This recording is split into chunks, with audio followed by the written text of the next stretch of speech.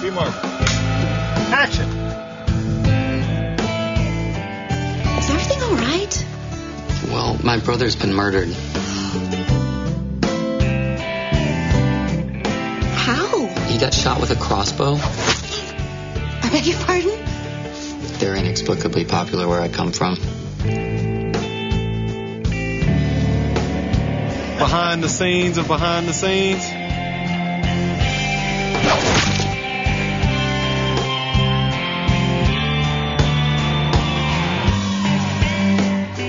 How you feeling? Pretty? Hey, buddy. What the hell is going on? Well, I guess I kind of got resurrected. Basically, I play twin brothers who have gone very different directions in life. One is someone who's gone away from his rural roots and become kind of an academic. I read some biographical material on you last week, Bill. You come from humble beginnings. I do, yeah. Fantastic. Why fantastic? I don't know if so many of us were trained for this life. Fancy private schools, parents in academia. I'm always astounded by those who've made their own way. Oh, thank you.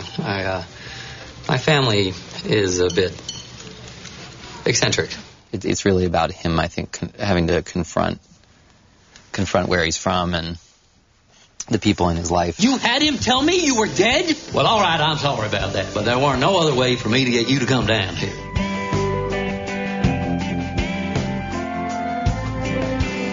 And the other is a little bit more of a free spirit. How you gonna call that a controlled substance? Will the government do?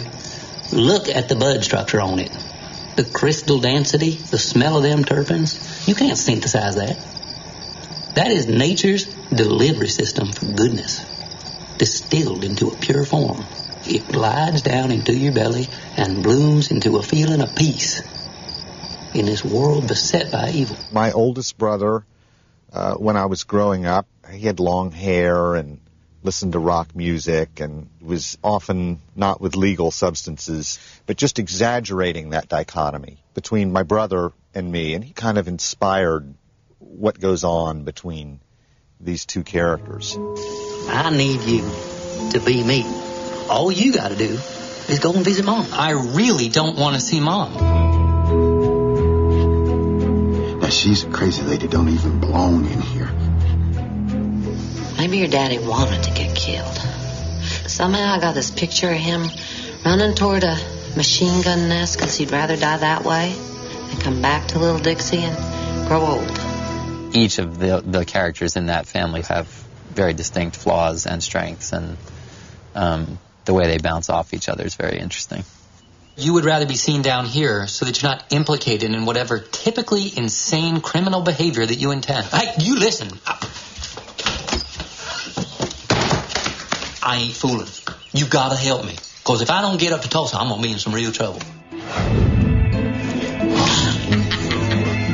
I give nearly every cent I make to the state of Israel.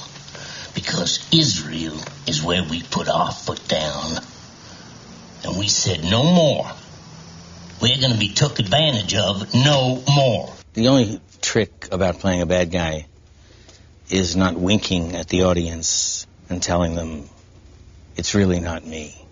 I would just like a little more time. So, now you want me to be nice. You just got to find the bad guy in you. What you talking about? This? Now, one curious aspect of this case is that the swastikas were drawn backward.